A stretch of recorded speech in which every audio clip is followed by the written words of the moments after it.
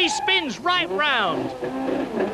Win Percy spins to a standstill, and that has really cost him. But he gets away well. Into the pits, James Weaver. He's going to lose the B-class lead. And he says the car is jammed in 6th gear. Steve Soper's not happy. He built up the lead. And now James Weaver is saying, push me, I'm in 6th gear, I've got to get away from standstill. And he gets away in 9th position, down from 6th. 33 is leading the B-class, he is in 6th position. 2 BMWs ahead, Jerry Marshall is in one of them. This is the ProDrive Works car that we're riding with.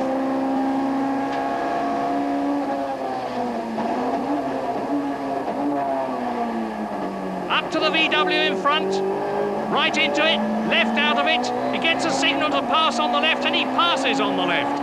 Passes on the left, and now ahead, the Class D leader, Phil Dowsett's Toyota, disappears backwards.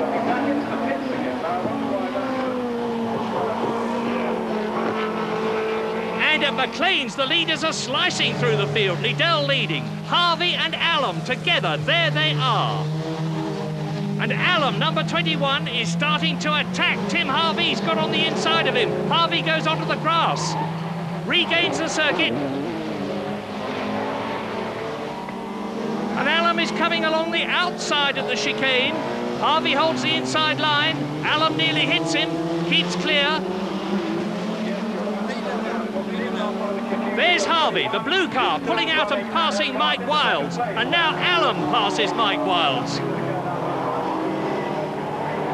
Excellent driving through the field. And Damon Hill goes through in the black and white Sierra.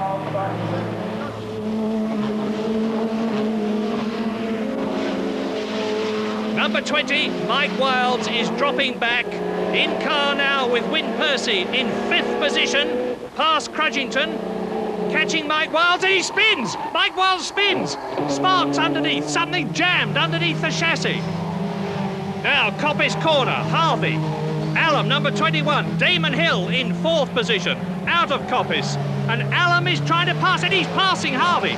Allen going up into 2nd position, and Mike Wilds there is out of the race. Now, let's see what caused it. We're with Win Percy. There is Mike Wilds ahead. The car does a complete spin, and obviously something jammed, fouled under the car and made him spin. And at Starkey's, Damon Hill is up into 3rd position. Number 7, Harvey, is down to 4th. Percy, number 10, is in 5th position. Damon Hill's driving a magnificent race. And this is the first touring car race he's driven in for a long time. In car with Win Percy. Harvey ahead. Hill ahead of him in 3rd position. Down the straight. Harvey passes Hill up into 3rd place. Tremendously close racing. Now the chicane. So Harvey is 3rd, Hill is 4th. Percy, we're with him, is 5th. And Damon Hill hits Harvey as they go out of the chicane. Percy is past Hill up into 4th position. And that is Tim Harvey ahead, and outspins the O'Brien-Donovan Sierra. Well, all action at Donington. Fortunately, all clear there, and now Win Percy is really going for 3rd position. Number 10, Win Percy, pushing Tim Harvey. Number 7, very hard indeed. Out of McLean's, out of Coppice, in car with Percy, the ex-Jaguar works driver, multiple British champion. Ahead is Harvey, down to the chicane. The order is Needell Bristow car leading, Alan Gravett 2nd, Harvey and Sears 3rd, and Percy and Edwards, there it is, in 4th position.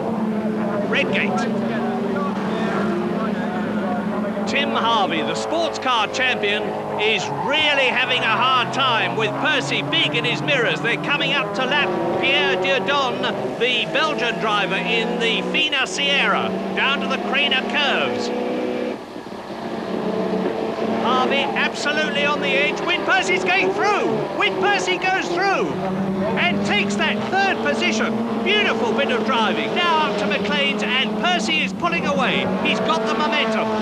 Terrific drive. Number 7, Tim Harvey, back in 4th position. Well, never mind, Tim. Your team car is in the lead, and there it is. Last lap, Tiff Needell is coming in to win with Lawrence Bristow, who is there in the pits waiting for Tiff to come home. Into the chicane. A really fine drive by Tiff Needell, one of Britain's best drivers, who's never really had the breaks his great talent deserves. And just as well deserved a shared win for Lawrence Bristow, his first in the Esso British Touring Car Championship, and I'm sure not his last, as Tiff triumphantly goes round his run-down lap. Excellent race, which wasn't quite over because Guy Edwards and Wyn Percy were disqualified from that 3rd place, which moved Tim Harvey and David Sears into 3rd and allowed Frank Sittner and Will Hoy into the top 6. Edwards handing over to Percy instead of the nominated 2nd driver Johnny Dumfries was deemed to be illegal. For the 3rd time this season, John Cleland won Class C, and the 16-valve Astras were once again dominant in this class. But initially for Cleland, he was put under a surprising amount of pressure from the Volkswagen of Barry Williams, partnering John Morris. But Cleland, who was partnered with Ian Flux, wouldn't be looking nervously in his mirror for much longer. The Golf fell by the wayside, and Cleland was on his way to another class win, which reinforced his position as championship leader. And Louise Aitken-Walker's 2nd position behind him reinforced Vauxhall's stranglehold on Class C. Phil Dowsett was once again successful in Class D, that despite a poor pit stop with a lot of time being lost when a tyre change went wrong. It was Dowsett himself taking over for this 2nd stint from Mark Goddard, and Dowsett was left with a full 45 seconds to make up on Tony Crudgington. He was gaining rapidly when Crudgington went out with a puncture. Dowsett well placed in the championship, but with a problem. The problem is we're out of finance. We won't be at Thruxton unless something comes forward. We've got to find some money now to continue. There's a lot of people pulling for us, but we need more finance now to carry on. Big budgets are all in Class A, and with Class